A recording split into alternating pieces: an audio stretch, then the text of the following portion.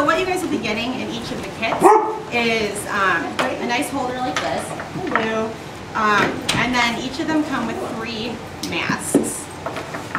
So there is a large, a medium, and a small.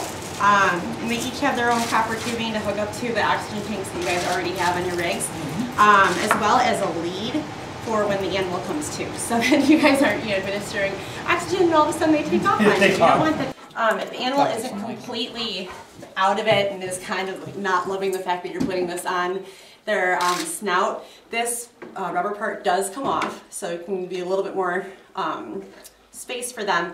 But it just goes over the snout like this.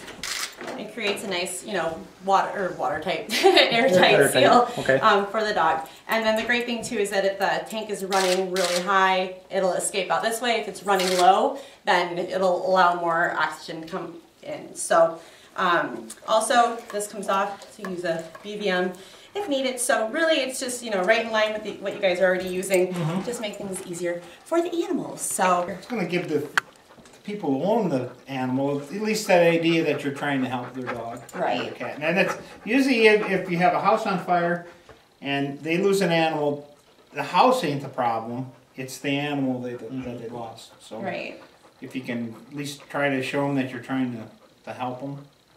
And we've had dogs and cats that we've taken out and have gone to the vet, and some have made it, some haven't.